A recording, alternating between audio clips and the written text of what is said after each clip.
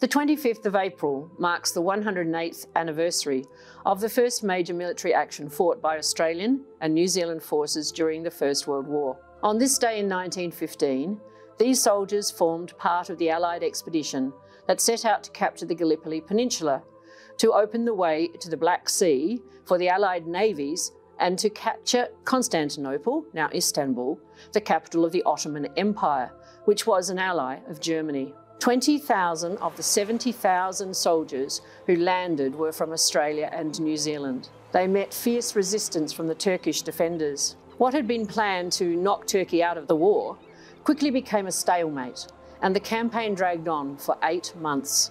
They landed at dawn. One Turk, only 16 years of age, described this landing. "I was asleep in a shallow trench with other riflemen at Anzac Cove when the sentry woke us urgently. He shook us and pointed down the slope to the water below. We looked and strained in the half-light, and there saw shapes of boats with soldiers coming ashore. We were ordered to start firing.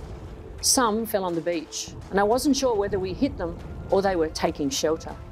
They made for the base of the rise and then began climbing." Deeds of heroism, in spite of illness, death and deprivation, returned with dispatches. During those 8 months, 2,700 New Zealanders and over 8,700 Australian soldiers were killed, and almost 18,000 were wounded. This included Indigenous soldiers fighting for their country.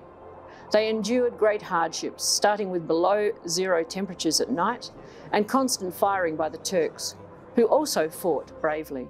9 Victoria Crosses were awarded to Australians during this brutal and bloody campaign. 6,000 of those who landed were from South Australia, and 600 of them died. There were about 250 women too, nurses who toiled valiantly to attend to wounds and save lives. The Turks also suffered terrible losses during this stalemate, until December, when the Anzacs were evacuated. News of the landing at Gallipoli made a profound impact on Australians at home.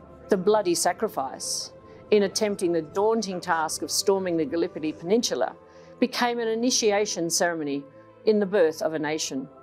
The Anzacs were brave, ingenious and loyal, and these attributes helped Australia define itself as a nation. C.E.W. Bean, Australia's official historian, wrote at the time, "Anzac stood and still stands for reckless valour in a good cause, for enterprise, resourcefulness, fidelity, comradeship and endurance that will never own defeat." Soon after, the 25th of April became the day on which Australians remembered the sacrifice of all those who had died.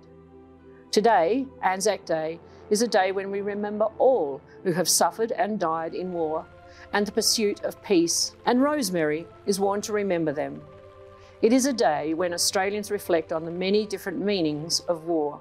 May all those who have given their lives in service of their country rest proudly in the knowledge of their achievement. May we and our successors remember their bravery, comradeship and sacrifice, lest we forget.